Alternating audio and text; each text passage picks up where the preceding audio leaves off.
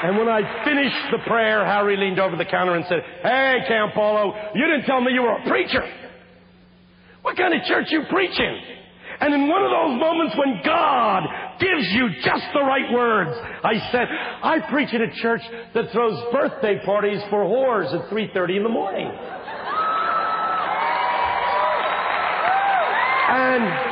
And he said, "No, you don't. No, you don't." He said, "I would join a church like that.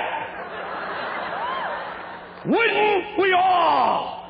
Wouldn't we all join a church that threw birthday parties for whores at 3:30 in the morning?" I got news for you. That is the kind of church Jesus came to create. I don't know where we got this other one. But God wants to wake up America, raise up America, create in America a new generation of young people who do weird things.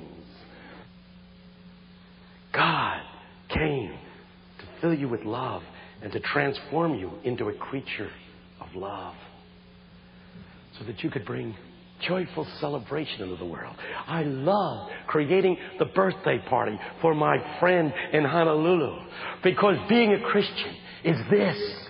It's not just laying a guilt trip on people. It's bringing hope and joy and celebration to people who have none in their lives, whether those people are in diners in Honolulu or in the slums of Haiti. It's caring. It's really caring. And that's what I want for you kids. I want you to become caring people. Because life isn't worth much if you don't care. And there is no joy to life if you don't care. I want you to be so possessed by the love of God that you will want to change the way you live. That you will want to change the commitment of your life and say, from now on, my only question is, how can I serve Jesus with my whole mind, soul, and strength? Closing story. I belong to a black church, an African American church in Philadelphia. Once a year we have Student Recognition Day.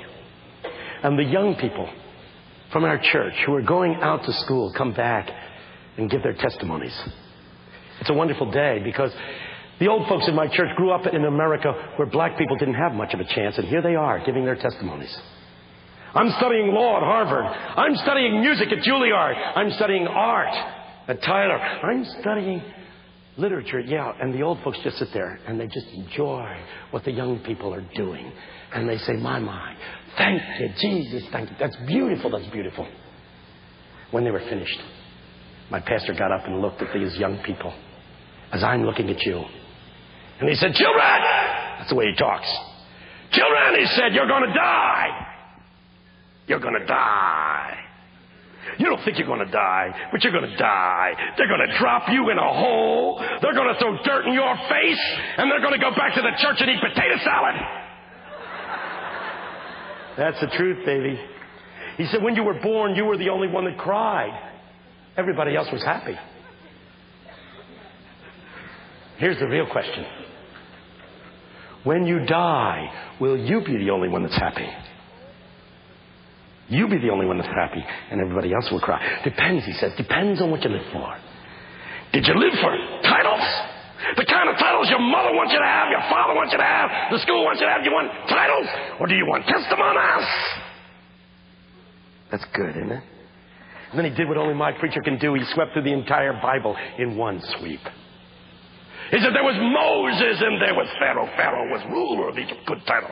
Pharaoh, ruler of Egypt. But when it was over, that's all he had was a title. He had the title, but Moses had testimonies. Oh, that's good. That's good. Good.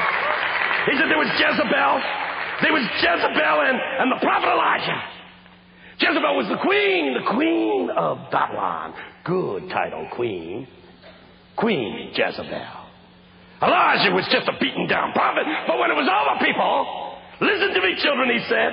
When it was over, that's all Jezebel had was a title.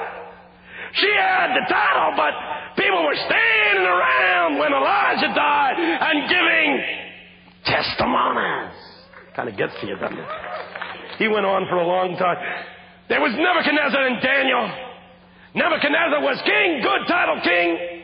Daniel was nothing but a man to be thrown to the lions. But when it was over, all Nebuchadnezzar had was the title. He had the title. But Daniel had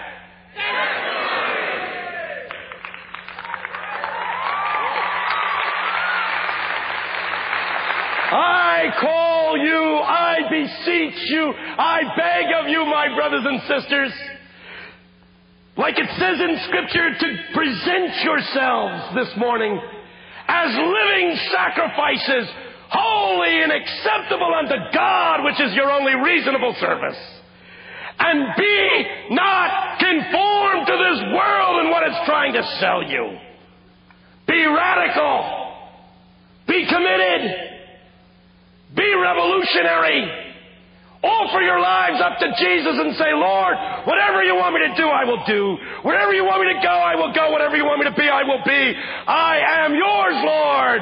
When it's over, I don't care what titles they write on my tombstone. I want to make sure that there'll be people standing around giving. To this end, may you live. God bless you.